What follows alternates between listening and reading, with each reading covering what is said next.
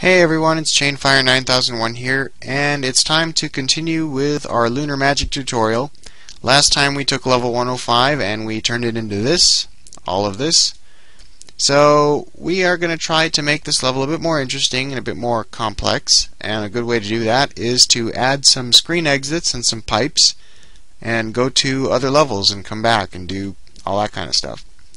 So first thing we're going to do is we're going to add an object, and we're going to add a pipe. So it's going to be vertical pipe, end on top, and I'm going to choose exit enabled, and I'm going to put that in right there, and I'm going to click on save. First thing you'll notice is this error message. It says undefined exits detected.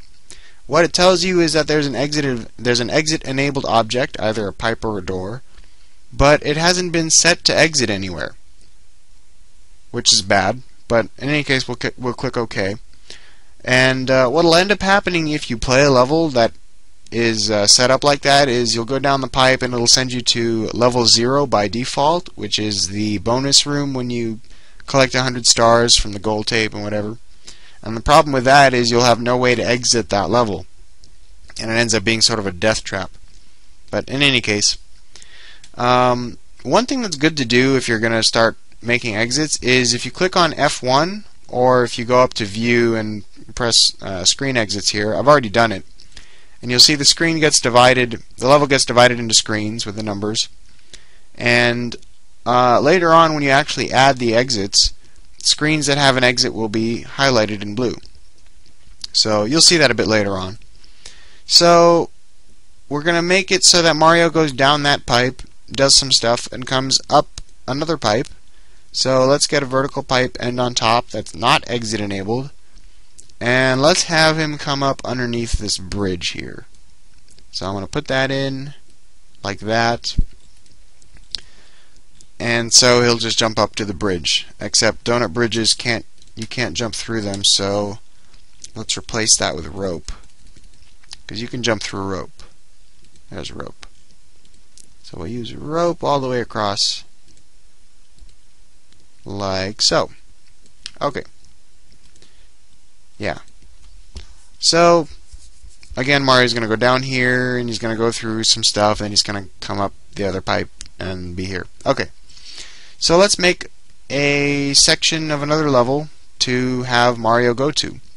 So I'm going to click on open level number, and I'm going to open level 25, which I happen to know is a blank test level. Ta-da! There's a bajillion of these inside the ROM, and you find them pretty much by pressing page up and page down to just scroll through the levels, and you find all these things. So I'm going to hold Control, press Delete, get rid of everything. There it goes. We'll save. And I want to make this part an underground section, so I'm going to go up to the poison mushroom. We're going to change foreground and background index to underground. And we'll change sprites to underground too. I don't think we'll use them, but whatever. And you'll see the background look kind of goofy now. That's okay. It's basically we're using a tile set that doesn't support these particular tiles. So you can actually edit the background with this green button up here on the toolbar, and it gives you this window here. I don't do that very often. I find it's much easier to click on level and then copy background image, and then you just give it a level number that has the background image that you want. So I happen to know that level 109 has a underground background, so there you go. Again, this is just from having edited levels and scrolled through them. You know what has what. So we're going to add some stuff. We'll say that Mario enters this particular section through a horizontal pipe, like this one. This one will not be exit enabled. And then it'll exit through another one, and that one will be exit enabled, so we'll put that there. Let's add some land, because that's always good to have, like this. Ooh, well, I don't like that color, so that's going to have to change. We'll add one of these, some walls, make it look sort of like a cave. Let's go tile set specific objects. So there's these four-sided ground diddly bobbers. That's a technical term. Like this. Maybe one more. Make that a shorter one. And maybe something like that. Another one out there. What else is here? Ceiling, which is really just an upside down ledge, but whatever. Put that there. And you'll notice that some of these corners here look a little odd. And you can fix that. This is actually where map 16 access comes in very handy. So if you go down to the map 16 objects, and on the second page you'll see there's stuff here that you can just pluck out and paste in like this, and now you'll see I've got some smooth corners there. And you can find all sorts of things in here. For example, this guy, you know, like that. So if instead of using that, I could literally just take this and also take this and then this, and you can literally build these things, you know, piece by piece, which sometimes is convenient, sometimes is not. And there's where is that thing? Is it that one? I think it's that one. Yeah, so you can get some smooth corners here. I usually do this smoothing stuff as opposed to having these blocks here. That's just me. That's my style. This is going to be sort of a bonus room, so let's, you know, put some coins or something. Maybe a Yoshi coin. Yoshi coins are here. Right here. There we go. And just for fun, we'll put something in like this. So this will be sort of a bonus if the player is Big Mario, or if he's got a power-up of some kind, he'll be able to break those blocks and obtain a nice healthy green mushroom. There we go. Okay.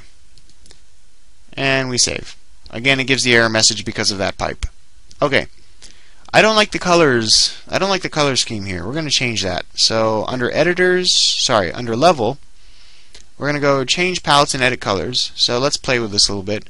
Back area color, I don't think it matters here because we're underground. But certain backgrounds, yeah, see, nothing happens. Well, certain backgrounds, like sky, like, you know, when you're outdoors, there's a sky, there's like a back area, and you can change that. You can actually click on it and make a totally custom color, or use one of the defaults. Foreground palette, well, if I scroll through these, you'll see that the objects change a little bit. Let's put it on this one. It'll make things easier a bit later. You'll see what I mean. Background works the exact same way. If I scroll through these, you'll see all these color changing stuff. We'll leave it on that one for now. Click OK. You probably won't be changing Sprite or Mario palette, so whatever. Now, I don't like this too much either, so just for fun and just to demonstrate what you can do, under level I'm going to click enable custom palette, and then under level again I'm going to do the same change palettes and edit colors dialog box. Now all of these drop boxes are grayed out, but now you can edit these colors in this palettes window, and those changes will apply just to this level. So we're going to do that. I know that this second row here is going to change the background, and you sort of figure that out through trial and error and through seeing what changes when you do what. Oops. There we go. Now I accidentally changed the one below it. That was bad. Now these colors were in a gradient, and I'm going to do a little shortcut here. I'm going to hold down the Control and Alt keys. I'm going to right click on one color, and then I'm going to right click on the other color, and Lunar Magic will automatically fill in a gradient for me, which makes things pretty easy to do. And let's do that again for the next row below it, which is a lot of the foreground objects. So we'll do blue just for the sake of demonstration.